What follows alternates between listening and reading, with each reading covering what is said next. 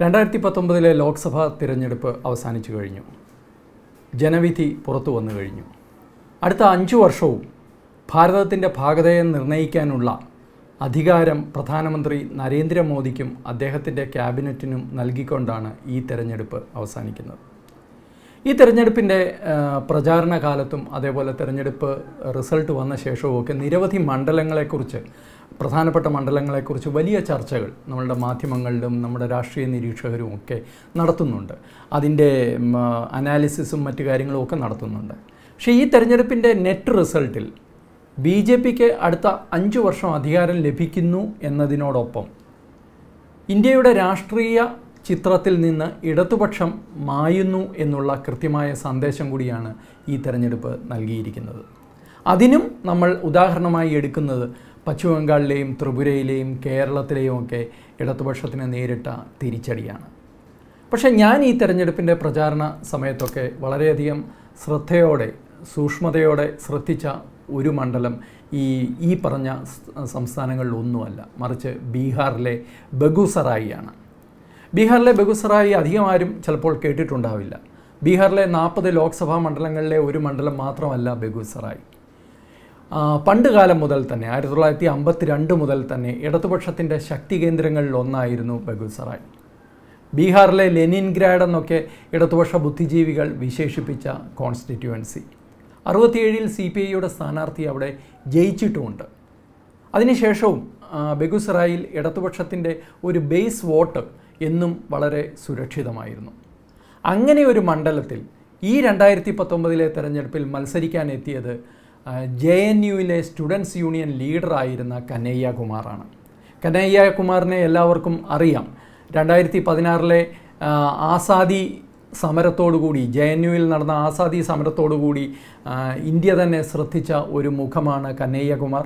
അയാൾ വളരെ പെട്ടെന്നാണ് ഒരു സ്റ്റുഡൻറ്റ് ലീഡർ എന്നുള്ള നിലയിൽ നിന്ന് രാഷ്ട്രീയ നേതാവായി മാറിയത്. 2018 മാത്രമാണ് അയാൾ CPIയിൽ ചേർന്നത്.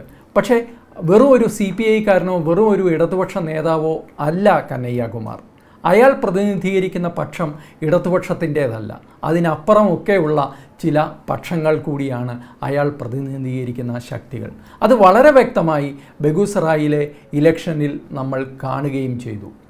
ആരും അറിയാത്ത കുറേ ആൾക്കാർ ആണ് ബെഗുസറായിൽ എത്തിയത് കനയ്യ കുമാറിന് വേണ്ടി പ്രചാരണം നടത്താൻ. അതിൽ തീർച്ചയായിട്ടും നമ്മളുടെ ഇടതുപക്ഷ ബുദ്ധിജീവികളെന്ന് സ്വയം നടിക്കുന്ന കുറേ ആൾക്കാരുണ്ടായിരുന്നു, താരങ്ങളുണ്ടായിരുന്നു, എഴുത്തുകാരുണ്ടായിരുന്നു, കോളമിസ്റ്റുകളുണ്ടായിരുന്നു, മാധ്യമപ്രവർത്തകരുണ്ടായിരുന്നു. ഇവരെല്ലാം ശക്തമായി ബെഗുസറായിൽ കനയ്യ കുമാറിന് വേണ്ടി, കനയ്യ കുമാർ എന്ന 32-കാരന് വേണ്ടി പ്രവർത്തിച്ചു. ഇന്ത്യയുടെ BJPയെ സംബന്ധിച്ചിടത്തോളം, ഇന്ത്യ ഭരിക്കുന്ന BJPയെ സംബന്ധിച്ചിടത്തോളം അവർ ഏതൊക്കെ ആശയങ്ങൾക്ക് വേണ്ടി നിൽക്കുന്നോ അതിനെല്ലാം ഘടകവിരുദ്ധമായി നിൽക്കുന്ന ചില ആശയങ്ങളുടെ പ്രതിനിധി കൂടിയാണ് കനയ്യ കുമാർ. ആ കനയ്യ കുമാറിന് ബീഹാറിലെ ലെനിൻഗ്രാഡ് എന്നറിയപ്പെടുന്ന ബെഗുസറായിൽ നേരിട്ട വമ്പിച്ച പരാജയം ഭാരതത്തിൻ്റെ ഭാവിയെ സംബന്ധിച്ച കൃത്യമായ സൂചന നൽകുന്നതാണ്.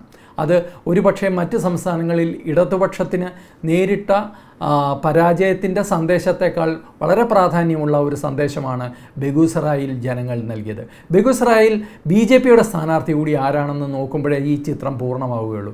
BJPയുടെ ശക്തമായ സാന്നിധ്യങ്ങളിലൊന്നായ ഒരാളായ ഗിരിരാജ് സിംഗ് ആണ് BJPയുടെ പ്രതിനിധിയായി ബെഗുസറായിൽ മത്സരിച്ചത്.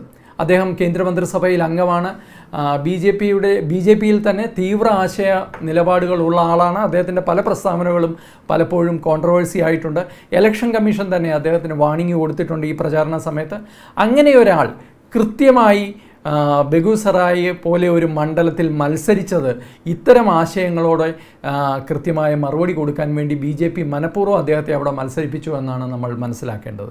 ആ മത്സരത്തിൽ കൃത്യമായ ജനവിധി ഉണ്ടാകുകയും ചെയ്തു. 56.5% വോട്ടുകളോടാണ് ഗിരിരാജ് സിംഗ് ഈ മണ്ഡലം പിടിച്ചെടുക്കുന്നത്. അദ്ദേഹത്തിന് മുമ്പ് അവിടെ BJP സ്ഥാനാർത്ഥി തന്നെയായിരുന്നു. പക്ഷേ ഇത്രയും തിളക്കമാർന്ന ഒരു വിജയം അദ്ദേഹത്തിന് പോലും ഉണ്ടായിരുന്നില്ല. വളരെ ശ്രദ്ധിക്കേണ്ട ഒരു കാര്യം, കനയ്യ കുമാറിനെ സപ്പോർട്ട് ചെയ്യാൻ, അദ്ദേഹത്തെ പിന്തുണയ്ക്കാൻ ലല്ലു പ്രസാദ് യാദവിൻ്റെ RJDയും ഒരു ഘട്ടത്തിൽ തയ്യാറായിരുന്നു. പക്ഷേ കനയ്യകുമാറിൻ്റെ ധാർഷ്ട്യവും രാഷ്ട്രീയത്തിൻ്റെ ഭാഷയും ഒന്നും ഒരുപക്ഷെ RJDക്ക് ഉൾക്കൊള്ളാനായില്ല. അതുകൊണ്ട് RJD അവിടെ മത്സരിച്ചു, വേറൊരു സ്ഥാനാർത്ഥിയെ നിർത്തി മത്സരിച്ചു. മുസ്ലിങ്ങൾക്ക് വലിയ പ്രാധാന്യമുള്ള, വലിയ ജനസംഖ്യയുള്ള ആ മണ്ഡലത്തിൽ ഒരു മുസ്ലിം സ്ഥാനാർത്ഥിയെയാണ് RJD നിർത്തിയത്. പക്ഷേ അദ്ദേഹത്തിന് 12% വോട്ട് മാത്രമാണ് ലഭിച്ചത്. കനയ്യകുമാറിനാകട്ടെ 26% വോട്ട്. അപ്പോൾ ഒരു കാര്യം വളരെ വ്യക്തമാണ്, ത്രികോണ മത്സരം ആയിരുന്നില്ല എങ്കിൽ പോലും RJD കനയ്യകുമാറിനെ പിന്തുണച്ചിരുന്നെങ്കിൽ പോലും ഗിരിരാജ് സിംഗ് അവിടെ വിജയിക്കുമായിരുന്നു. ഇത് കൃത്യമായ ഒരു ജനവിധിയാണ്. ഇടതുപക്ഷത്തിന് എതിരായുള്ള ഒരു ജനവിധി എന്നല്ല ഞാൻ ഇതിനെ പറയുന്നത്. ഇതിനെ രാഷ്ട്രവിരുദ്ധ ശക്തികൾക്കുള്ള താക്കീതായിട്ടാണ് ഞാൻ പറയുന്നത്. കാരണം കനയ്യകുമാർ എന്തിനെയൊക്കെയാണ് പ്രതിനിധീകരിക്കുന്നതെന്ന് വളരെ വ്യക്തമാണ്. ടുക്കഡെ ടുക്കഡെ ഗ്യാങ് എന്ന് നമ്മൾ പറയുന്നവർ, ആസാദി ആസാദി എന്ന് ആവശ്യപ്പെട്ട് ഇന്ത്യയുടെ അഖണ്ഡത തകർക്കാൻ മുന്നോട്ടിറങ്ങിയവർ, ഇവരെല്ലാം ഉണ്ടായിരുന്നു കനയ്യകുമാറിൻ്റെ പിന്നിൽ. കൂടെ കുറേ മുഖ്യധാരാ മാധ്യമങ്ങളും ഉണ്ടായിരുന്നു. മോദി വിരോധം തലയ്ക്ക് പിടിച്ച് രാഷ്ട്രവിരോധത്തിലേക്ക് വരെ എത്തി നിൽക്കുന്ന ചില മാധ്യമങ്ങളും കനയ്യകുമാറിനെ വലിയ ഹീറോയായി ഈ തെരഞ്ഞെടുപ്പിൽ അവതരിപ്പിച്ചിരുന്നു.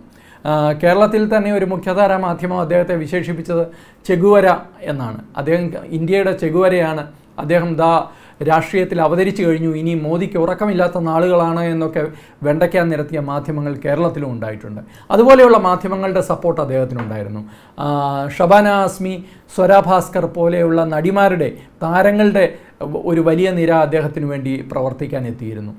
ബെഗുസറായി പോലെ ഒരു ലെഫ്റ്റിന് ഒരു പ്രാധാന്യമുള്ള, ഇടതുപക്ഷ ശക്തികൾക്ക് ഒരു പ്രാധാന്യമുള്ള മണ്ഡലത്തിലാണ് കനയ്യകുമാർ മത്സരിച്ച്. എന്നിട്ടും അമ്പേ പരാജയപ്പെട്ടിരിക്കുന്നു അയാൾ.